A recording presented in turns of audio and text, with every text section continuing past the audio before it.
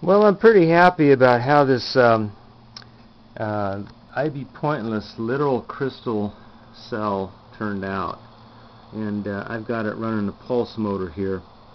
And the little capacitor stores up the energy between the pulses on that pulse motor. It's operated by a little reed switch. But this is pretty impressive. The cells that I made before with copper and magnesium, they worked quite well until the magnesium went bye-bye, and it's galvanic. But when I added the crystalline structure on this, it's the borax with the salt substitute in it allowed to crystallize, and then on top of those crystals I used alum and distilled water, and then drove the water off and left the alum crystal on top of the borax crystals. This seems to enhance this cell. And the capacitor right there is used to hold the energy between the pulses and let the energy build up. That's what that capacitor is for. But I'm pretty impressed with how this is performing.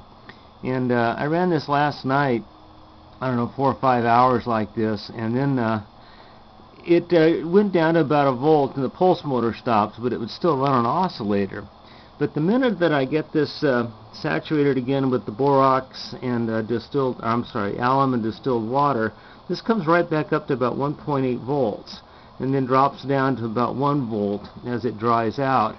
But it does not seem to be deteriorating, and I think that's the borax that's causing that. I don't know.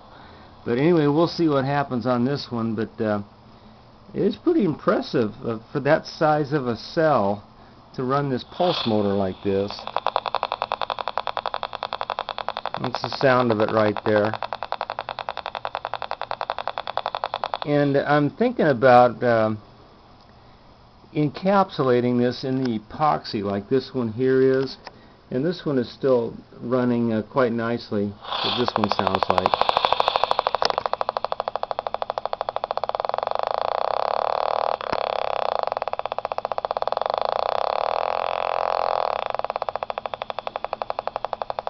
And that one's well over a week old, and I'm not heating this one, I'm just leaving it alone. It holds about 1 volt.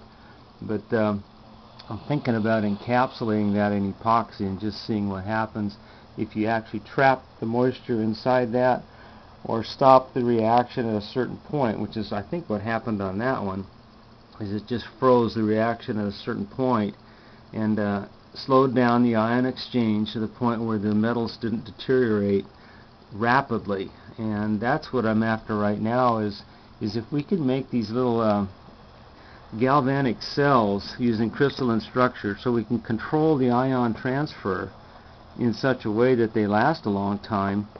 My feeling is, who cares how that's happening as long as it lasts a long time, and they don't cost a lot to make, and they're a great little project. So anyway, that's where I'm at right now. I was rather impressed with this Ibpointless literal crystal cell. Thanks for watching.